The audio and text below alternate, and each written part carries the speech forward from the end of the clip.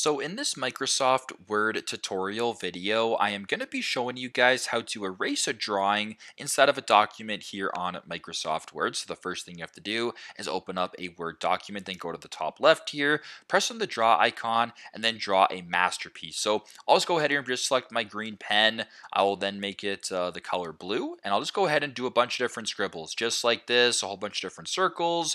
There's my masterpiece, just like that. Now, if you wanted to delete this, it's pretty straightforward. The first way you can actually do it, or sorry, erase it, is just go ahead and press on the draw icon right here to make sure that you're not currently drawing. So if I were to go ahead and move it around, I can do that. Now, if you want to erase it, right beside draw on the top left, it says eraser. Same thing, press the little arrow right here. You can change it to like a stroke eraser, small eraser, or medium eraser. Let's go ahead and keep the stroke eraser right here. And if you were to go ahead and press on it, it then erases it just like that. So pretty straightforward, super simple. This is how to erase a drawing inside of Microsoft Word. Thanks again for watching, and I hope this video helps.